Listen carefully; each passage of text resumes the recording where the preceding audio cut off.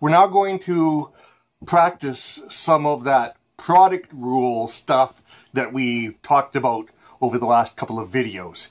And we'll use the exercises from Calculus Made Easy. You can pick this up in the description. Have a go at it yourself and then compare your approach to mine.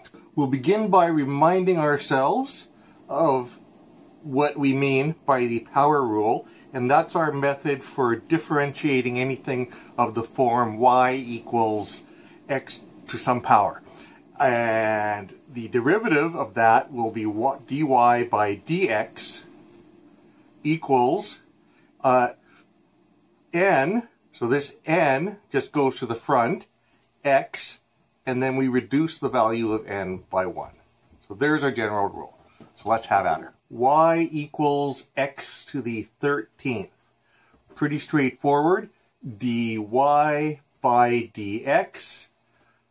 Keep our x there. That 13 comes to the front, and then it's 13 minus 1, which is 13 x to the 12th. Now let's shake it up a little bit. Y equals x to the negative 3/2. Same plan. dy by dx equals, take that negative 3/2, we're going to put that up front, x, and then we have negative 3/2 minus 1, so minus 2/2.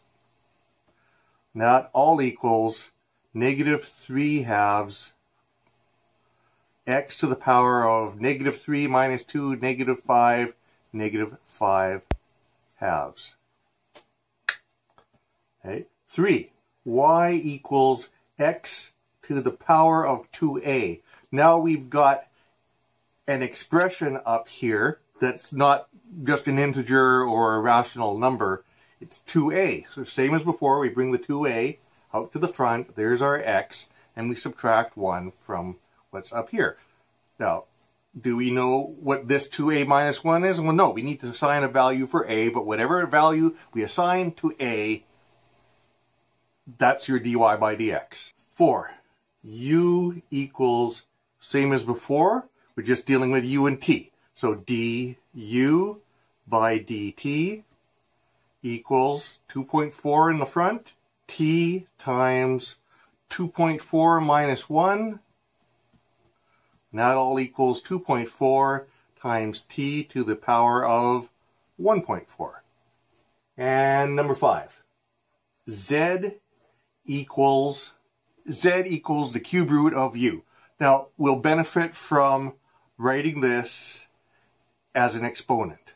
So that's at u to the 1/3, and then now we go through the same song and dance. Bring the 1/3 over here to the front, u to the 1/3 minus 1, so minus 3/3, which all equals 1/3, u to the 1 minus 3, so minus 2/3. Okay, and now I'm going to do one more thing. I'm going to put this as, we express this as a radical again, because that way we're putting it in the same package as it was when we received it. So 3, and then u to the negative 2, put that there.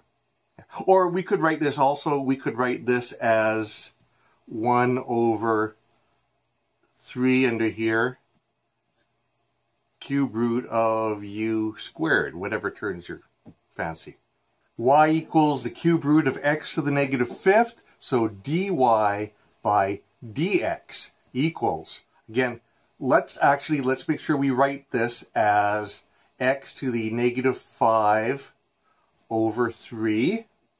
And so now dy by dx, we've got the 5/3, so negative 5/3 here up front, and then x negative 5/3 minus 3/3 equals negative 5/3 x to the negative 8/3. And then we'll revamp it like it in the form that it was given to us. So that finally equals negative 5/3 cube root of x to the negative 8. Now it looks like the question. Number 7. U equals the 5th root of 1 over x to the 8. Rewrite that as an exponent. So we're going to have x. It's going to be negative because we had x in the denominator. So 8 over 5. 8/5. And so dy by dx equals negative 8/5. X to the negative 8/5 minus 5/5 equals x to the negative 13/5. Don't forget the 8/5 here, the negative 8/5. And then we'll finally set it the way it was when we got it. Negative 8/5, 5th root of 1 over x to the 13th. And now number 8, y equals 2 times x to the power of a. This is a bit of a curveball because now we've got something in front of the x, which I don't know that we covered in the previous video. dy by dx equals, so that 2, it stays as 2, and then what we're actually doing is we're taking this exponent and multiplying it by the coefficient. And that's always what we've been doing, but the coefficient has always been 1. So we've got 2a x to the a minus 1. So that is a more complete definition of the rule, is we're taking the exponent and multiplying it by the coefficient. Y equals the qth root of x to the power of 3. So therefore y equals x to the power of 3 over q. So dy by dx equals 3 over q, bring the exponent down, times x to the 3 over q minus 1. And there's the derivative. Now we can ask ourselves what format we want it in. And we can continue along here if we'd like. 3 over q, x to the power of 3 over q minus q over q is 3 minus q all over q. And then putting that as a radical, that all equals 3 over q times the qth root of x to the 3 minus q. And now finally, number 10 here.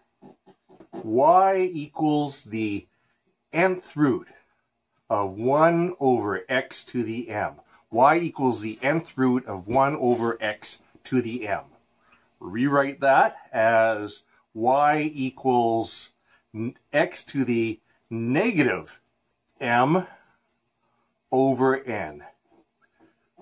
And as before, dy by dx equals, bring that negative m over n to the front, and x to the negative m over n minus 1, or negative m over n, x to the negative m over n minus the n over n. Let's rewrite that like this. Okay?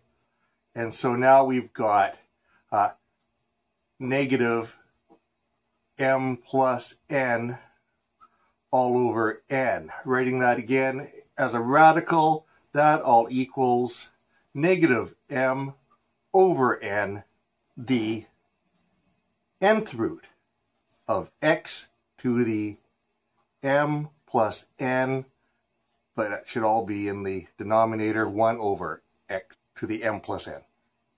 And there you have it. 10 various incarnations of the power rule for x to the power of something. Bob is your uncle. If you like this, you know the drill. Cheers.